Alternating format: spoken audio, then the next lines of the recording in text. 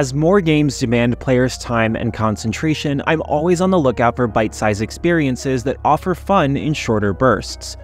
The newly released Phantom Rose 2 Sapphire seems to embrace this concept with its short rounds of deck-building combat, enriched by a dark narrative and charming characters. While technically a roguelite, the game adeptly balances progression and challenge.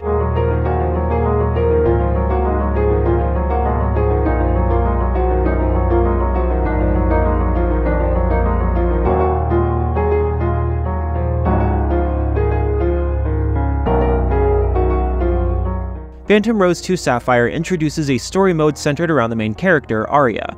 However, the narrative scenes are brief and scattered throughout the campaign, which diminishes some of the emotional impact they could have. It's frustrating how just when a 15-second story scene is about to reveal something crucial about the characters or their situation, you're left on a cliffhanger, forced to play through another set of stages to get more information. The game keeps you curious about what's happening, and the superb character illustrations had me invested in seeing the adventure through to the end. Arya, as the protagonist, is intriguing, because you don't know much about her, but you feel a connection as you guide her through this nightmarish ordeal in her school.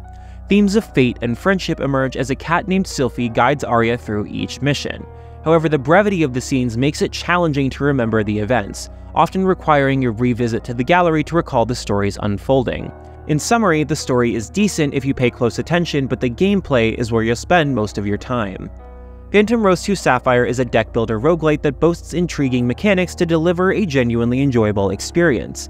The introductory tutorial is exceptionally helpful for new players, guiding you through the game's nuances and basic strategies to build upon later. Each stage comprises a group of missions, and after completing a room, you can choose your next destination until you reach the end of the series, culminating in a boss battle. The rooms you can visit include phantom fights, shops, treasure hunts, or student rescues. These choices lead to strategic considerations as you need to manage your health and deck size.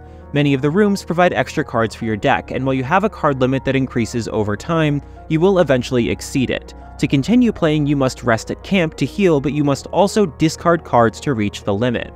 This system forces players to constantly adapt their strategy as they incorporate new cards into their attack. Before delving into the cards themselves, there are two campaigns to choose from, separated by the Blade and Mage class. The Blade class follows a more traditional approach, relying on a base strategy to conquer foes. In this mode, buffs and debuffs become crucial in later missions, followed by powerful melee attacks.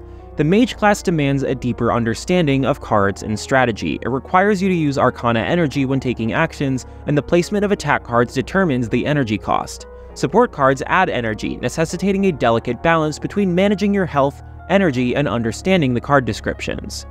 The variety of cards is impressive, leading to changing strategies after each mission. As new cards are introduced, you'll discover ways to create combos and pair them with your existing cards. Crafting decks that deal debuff damage while boosting your shields and agility is just as feasible as creating a powerhouse deck of powerful cards, with longer cooldowns as the trade-off. The game's developer seems to have a deep understanding of the genre, as the card descriptions are engaging and require consideration of card placement on the field, secondary effects, and even the phase of the match. Building and using decks with these effects is a highly enjoyable aspect of the game. After each match, you receive rewards, including different types of gem currencies earned during normal gameplay. These can be used to purchase items, heal your character, or revive Arya if she dies. There's also currency for acquiring new outfits. While the game's roots are tied to mobile gaming, I didn't find any options for premium in-app purchases, so if you want those cute costumes, you can earn them through gameplay. Speaking of gameplay, it flows seamlessly, with battles never overstaying their welcome, and it's easy to save and quit back to the main menu at any time. If you crave more action, there are arcade modes and custom matches to continue earning rewards and strengthening your deck. It's worth noting that there are various debuffs, but the descriptions aren't always easy to find, leading to some confusion when dealing with them. At one point, I was affected with several debuffs and had no idea how to respond, which ultimately resulted in my defeat. Phantom Rose 2 Sapphire is a game that can be enjoyed in short bursts or lengthy play sessions, offering a well-balanced experience across all its systems. The roguelite mechanics are accessible and don't impede natural progression, and the diverse cards create excellent moments of strategic and challenging battles. While the narrative delivery could be refined, very little should deter you from enjoying the cathartic action of Phantom Rose 2 Sapphire. Noisy Pixel is giving Phantom Rose 2 Sapphire an 8.5 out of 10. Thanks for watching, and thanks to our Patreon subscribers for helping to keep our independent operation going. Noisy Pixel is run by a group of gamers working hard to give you the latest news, previews, reviews, and more.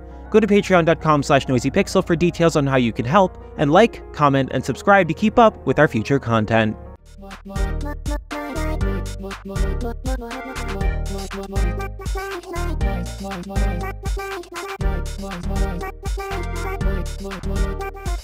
Noisy Pixel.